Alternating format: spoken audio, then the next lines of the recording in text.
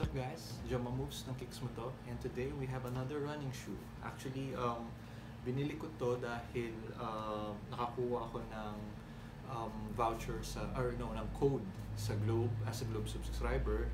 Meron akong additional percent off sa Zalora, and these were actually already on sale. So I got them at a very low price of 2,700 pesos. And these are a little bit old, but actually nakakita pa ako ng mga pairs nito sa mga Nike Park, Nike Stadium, sa Forum, and even sa mga places like Planet Sports, Athlete's Foot, may nakita ko ibang colorway nga lang.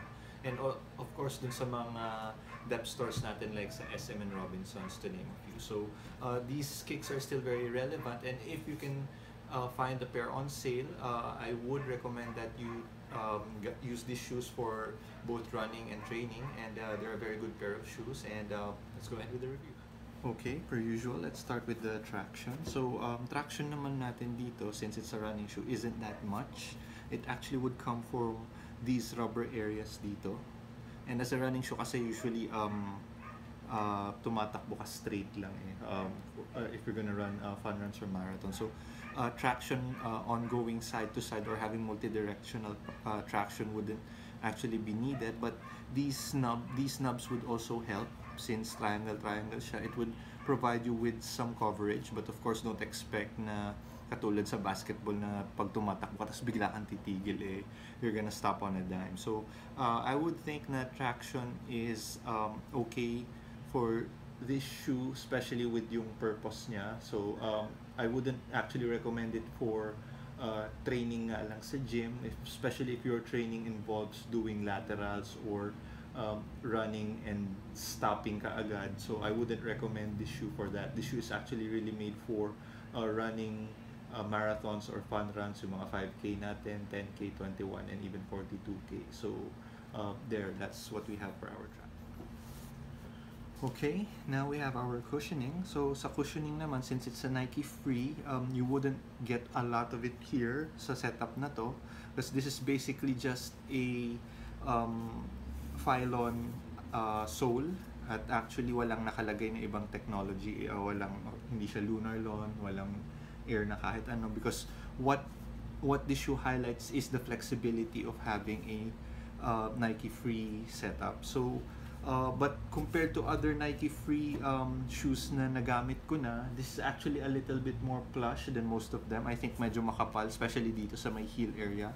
Medyo makapal siya, but hindi nasa-sacrifice yung flexibility niya. So cushion wise, for me it's okay. It's not anything extraordinary, and it doesn't actually lack like most minimalist shoes would feel like, because I've run in some other minimalist shoes, and yun medyo mafe-feel mo na kulang yung cushion nila.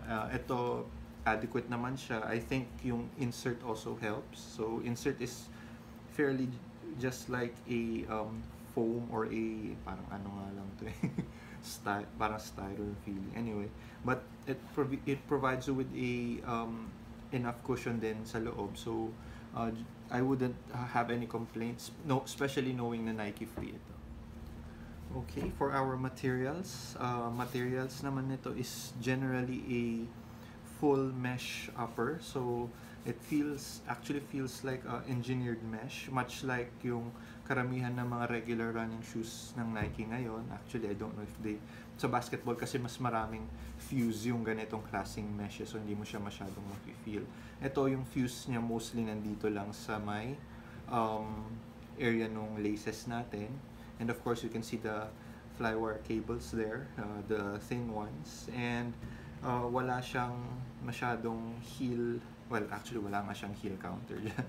So nothing at all. And sa loob naman, parang neoprene feeling yung nandito, and of course sa loob mafe-feel mo na yung synthetics niya. So yun, basically materials feel a little on the cheaper side of things, since may mga mas magandang mga knitted type uppers si Nike, especially for their running shoes. But this does the job. It actually would provide you with enough durability dahil dito sa material niya, medyo matigas na material. May breathability din siya, which is one of the more important things for running shoes, especially if you're going to be running long distances. And of course, yun, meron tayong flexibility. So, for wider footers, medyo okay na rin to para sa inyo. Hindi naman na siya, magbibigay naman siya ng konting give pag sinuot ninyo to. So, yeah. Okay, now for fit and support, these are a size 11, which is actually a true to size fit for me. Lengthwise, okay lang siya. There's a little bit of space here, which is also important for running shoes kasi, of course, the longer you run, nag-expand yung paa mo both a little bit on length and width. So, these were actually great for me. I've used it for a couple of kilometers of running and also on walking as well. So, yun, pag napapagod na yung paa ko, hindi siya yung sumasakit. Kasi minsan, either magpipinch siya dito or magpipinch dito sa may harap na area if masyadong masikip yung shoes mo for running and for extensive walking. So, the fit was okay. Wala naman siyang problema. Support-wise, most of the support will come from the fit because these, especially running shoes, won't have a lot of support features. The most support you're gonna get are from the lacing system na meron tayong flywire cables na ilalock in niya yung midfoot mo dito sa area na to. But as I mentioned kanina, wala kang heel counter, well, of course, wala kang outrigger, wala kang torsional plate, wala lahat yun. Because, well, it's a running shoe and it's meant for running diretso lang. So, yun, fit, recommend you get your regular size. It will work for you. And of course, yun, as a running shoe, wala masyadong